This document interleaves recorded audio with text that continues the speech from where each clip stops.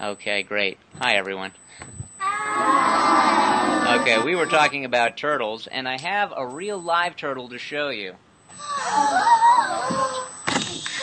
Okay, on the count of 3, I want everyone to say hi to Thunder. Ready? 1, 2, 3. Hi, Thunder! Oh, he's cute, huh? Thunder here is a box turtle, so he's a terrapin. He likes both the water and the land. You think he can get out of his shell? Yes. You think he can? How many of you think he can? Raise your hand. How many of you think, no, he can't? He can't ever get out of that shell. Raise your hand. Actually, he can't. He can't get out of this shell. He's attached to it. What do you think the shell is made out of? Metal. Metal? That's a good guess. Rock. It's made out of bone. See this line down the center of his shell? Yeah, that's part of the bone. That's his spine. Everyone reach behind you and feel your spine. You should have one. If you didn't have a spine, you'd have to go to see the doctor, or you'd be a jellyfish or something like that. But we all have spines. I can tell because you're sitting up straight, and you wouldn't be able to do that if you didn't have a spine. Here's a neat little trick with box turtles. You can tell if they're a boy or a girl by the color of their eyes. Everyone raise your hand if you have brown eyes. Brown eyes, raise your hand. Okay, I have brown eyes too. If you were box turtles, you would be girls. Oh no. And if you had red eyes, you would be a boy. Why does Thunder have teeny arms? Why does he have teeny arms? Because he's a teeny guy. He doesn't need really long arms. He can just move around with just these little arms. Okay, Harley. But he doesn't like to move around a lot. He's pretty lazy. How fast can Thunder go? How fast can Thunder go? Well, you see his legs moving here? Mm-hmm. That's about his top speed right there. Oh. So he doesn't go very fast at all. I have a question. Oh, yeah. How do you tell how old he is? Oh, there actually isn't a good way to do that, especially with turtles, because once they reach a certain age, they kind of stop aging. And so it's not like a tree where you can count the rings or something like that. So we're not really sure how old Thunder is. But turtles can live for a long time. Some turtles can live over 80 years old, sometimes over 100. That's when you die. Yeah, if you got a turtle when you were a baby, it might live longer than you will. Okay, I'm going to put Thunder away. Everyone say bye, Thunder. Bye, Thunder! Is this a snake, a lizard, or a worm? How many of you think it's a snake? Raise your hand. Okay, hands down, everyone. How many of you think it's a lizard? Raise your hand. Can't see any hands. Okay, how many of you think it's a worm? Raise your hand. Maybe 1 or 2. Okay, the answer is it's a lizard. I know, that's amazing, right? It's not a snake, it's a lizard that doesn't have legs. They're called legless lizards, so that's a fitting name for them. But you don't need legs to be a lizard. What you do need are a few other things. Everybody blink your eyes. Okay, you have eyelids. Here's a question for you. Do snakes have eyelids? Yes. No. No, they don't. They have a clear scale over their eyes to protect them so they don't get sand and dust in their eyes, but they can't blink. They don't have eyelids. So you can blink. Lizards can also blink because they have eyelids. Here's another one. Everyone touch your ears. He's blinking. Okay, you have ears. Lizards also have ears. Do snakes have ears? Yes. No, snakes don't have ears. Snakes are deaf. They can feel vibrations in the ground and they can detect heat really well, but they can't hear. So, I have a live lizard that I want to show you. On the count of 3, I want everyone to say hi to Colonel Mustard. Ready? 1, 2, 3. Hi, Colonel Mustard! I have him on this rag right now so he can relax. So Colonel Mustard is what we call a bearded dragon. Now you look at him closely and you see those spikes under his chin there? Yep. Okay. Do you think those spikes are really sharp? No. Yes. They look like they're sharp, but they're actually really soft. But that's okay, because if he looks like he's really sharp and spiky, then nothing's going to want to eat him, because they'll be afraid of hurting themselves.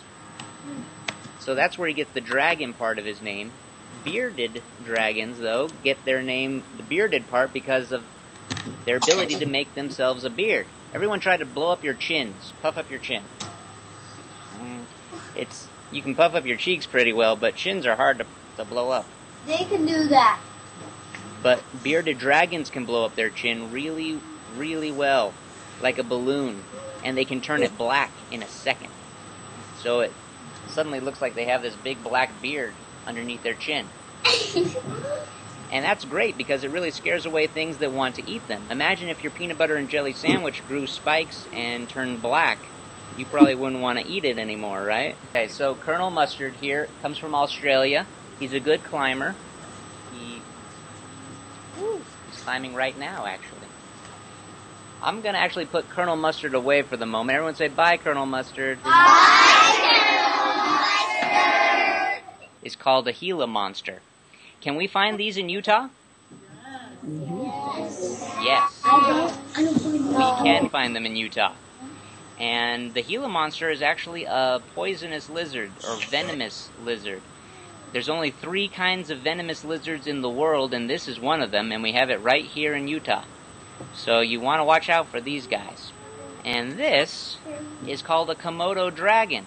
Okay, so Komodo dragons get to be really long. They can be up to about 10 feet in length, which is really long. That's probably about twice as long as you are.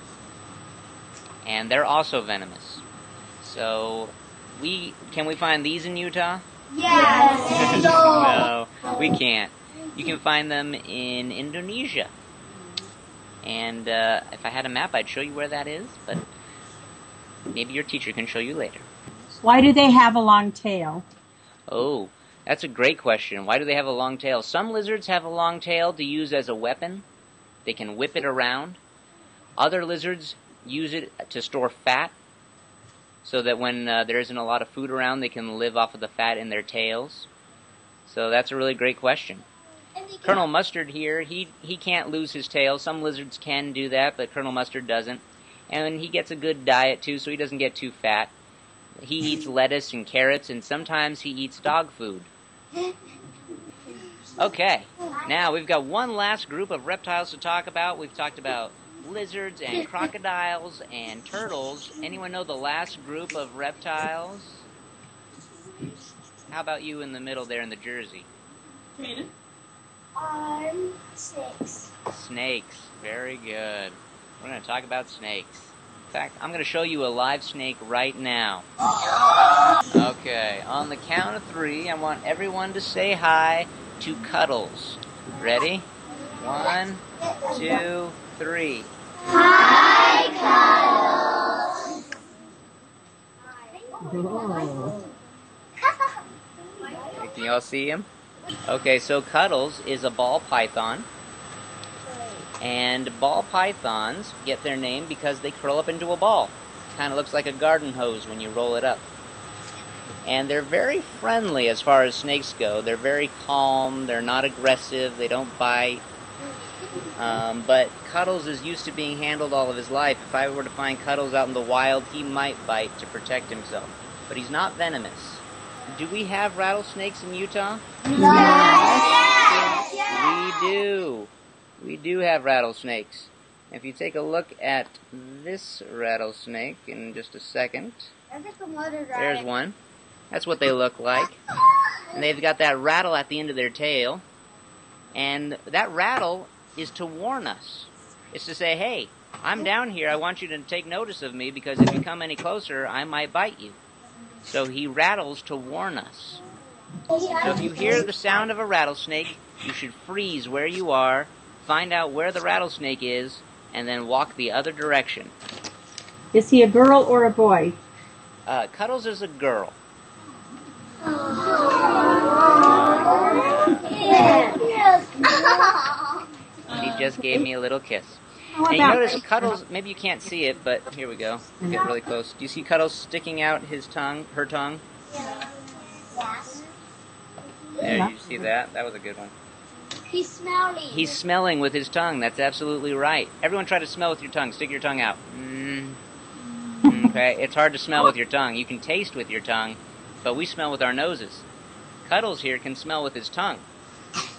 He gets little particles in the air that we can't even see, and he brings it into his mouth.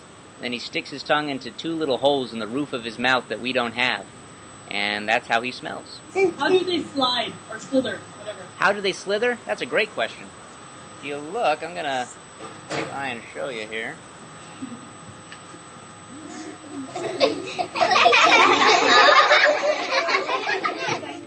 Okay, you see those scales? Yes. Those are his belly scales, and you can see they're a different color than the rest of his scales. They're also different length. They're a different kind of scale. They're called scoots. Everybody say scoots. Scoots. He uses those to push himself across the ground. It kind of works like the bottom of your shoe does. It helps him grip the ground, and then he can use his stomach muscles to move himself forward, a little bit at a time. Okay, one more He question. wants to know if he squeezes animals. Yes, he does squeeze. He's really good at squeezing, too. He's on my arm right now, and he's squeezing nice and tight. So they're really good at climbing. They can squeeze their prey. They latch onto their prey with their mouth, and then they wrap their body around it, and they squeeze. Okay, I'm going to put Cuddles away. Everyone say bye, Cuddles. Bye, Cuddles. You guys have been really great. Thank you so much. I hope you had a good time. And you're welcome. Come visit us at the Bee Museum sometime, okay?